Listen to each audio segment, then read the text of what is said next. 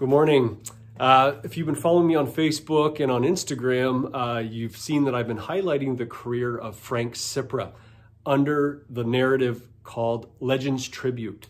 Legends Tribute, if you read my original post, highlights an individual or a company within the goalie equipment industry whose story might not be known to everyone.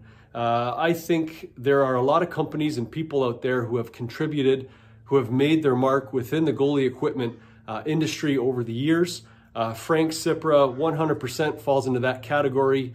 Frank Cipra, if you look back, late 80s, early 90s, all the way through the 90s until today, he has been painting hundreds of goalie masks, many of them for NHL pros. I don't want to give too much away. We have a ton coming. Frank and I have been getting together for the past 6 months. We've been talking back and forth. We've been getting together in person, and there's a lot we're going to be sharing over the next couple of weeks. Masks he's done, different artwork, sort of pre-mask stages. So really cool stuff. I'm going to have a new post on Monday.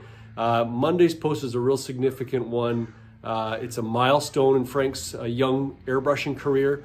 So check it out, Facebook, Instagram, Legends Tribute under Vintage Goalie. Have yourself a great weekend.